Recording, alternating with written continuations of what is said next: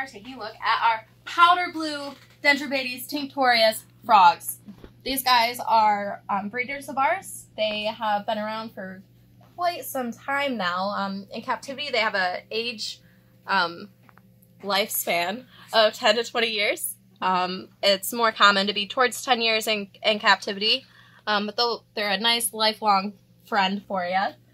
You can see this lady in the front here. She's got a really high arch in her back.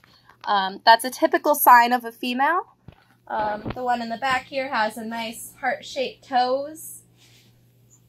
Pretty classic male there. It's being a little finicky. These guys have the blue and black kind of like bubbles looking on their back legs. And these are native to the Suriname region.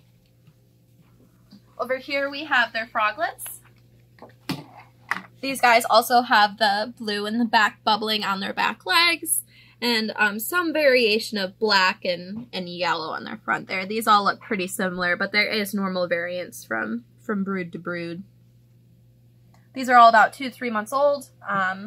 They have quite a bit of growing left to do. They're not going to be sexable until about a year, and that's when they'll reach sexual maturity. So they got a lot of life left in them still.